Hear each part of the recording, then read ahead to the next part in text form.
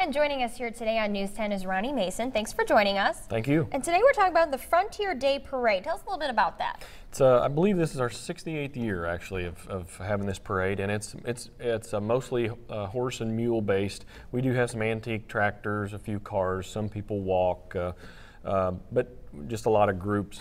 And there are awards that you can be eligible for. Okay. We'll have hillbillies and Native Americans, a lot of people that have, especially mules, and larger horses. They have hitches behind them, drive wagons and so forth. So we just have a variety of things. But we start at 4th and Wabash.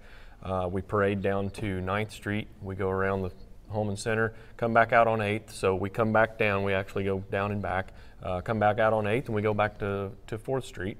Okay. And that's where the parade ends. Now, if people would like to do this, is this somebody who has a horse, who has, a donkey, or just has an antique car? Can anyone sign up for it then? Certainly, yeah, absolutely. And we will have a sign up this year. We used to be able to sign up at different places, Graham Feed and so forth. Still at Graham Feed, Morgan Feed, the farm stores, Boot City, Tractor Supply, Rural King. We'll probably have some programs out.